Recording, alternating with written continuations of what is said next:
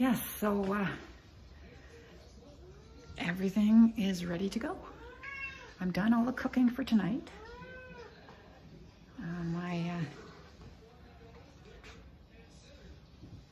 sink is full of dishes that have been washed.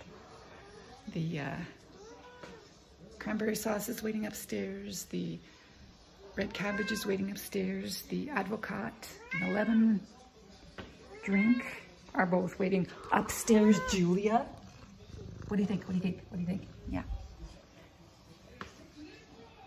And I'm watching a hockey game that is, for the moment, going the Leafs' way. So, yeah, it's festive here. And we're going to have a quiet evening because tomorrow will be the big evening. It is, but not for you because you're staying home. Yeah, and I'll feed you because we'll be gone in the afternoon, early afternoon. I don't know. Maybe we'll feed you at 1 o'clock or something. I don't know. I don't know, Julia. I don't know what we'll do. I don't know what we should do. Ooh, that was a collision. That was a collision.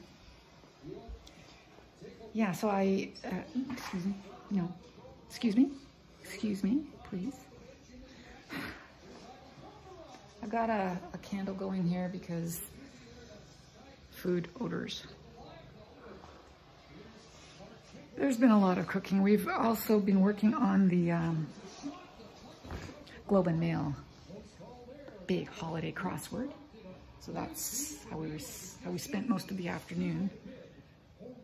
Because my son asked me if I had any way of getting that, and I said, there's nobody in Embro who sells it. So he promptly went to Ingersoll and got Globe and Mail for today, because we like to spend the rest of the year.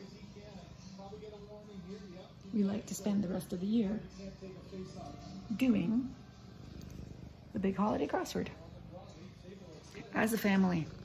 Yep. My daughter was asking about it, and my son said he had it, and we have to remember to take it along tomorrow. Yes, we do. We have to remember to take it along.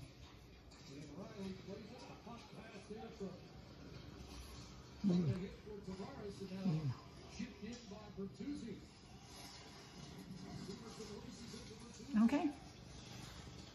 Okay.